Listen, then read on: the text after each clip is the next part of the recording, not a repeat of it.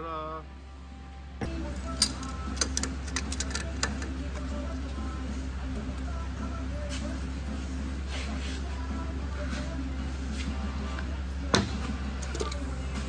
Ta-da!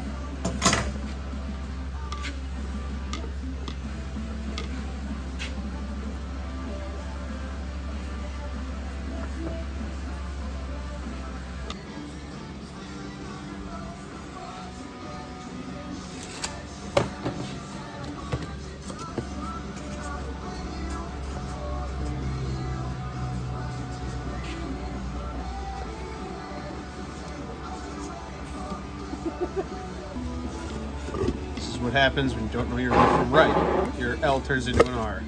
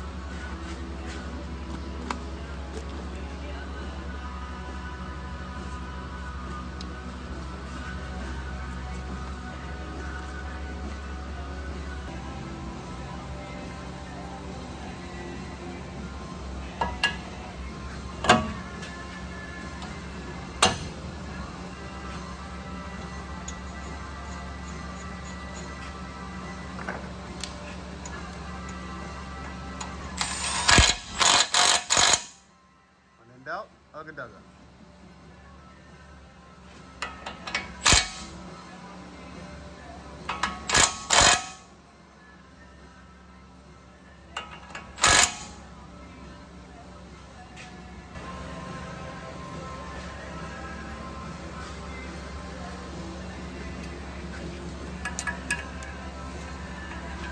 Using absolutely nothing but Nipix or Cornflex if you're American. I am American. They're Cornflex. Double Nipix. That's all you need.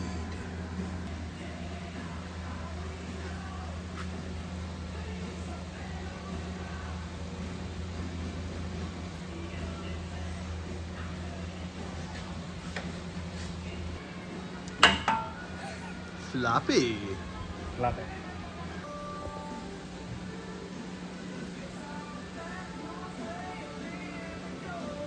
So I lost my cameraman, so I'll just walk you through it real quick.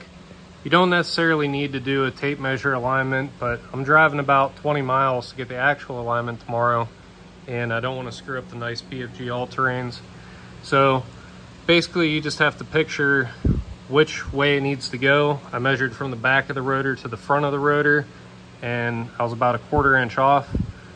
Toe in, so to make it toe out, the tie rods need to be longer.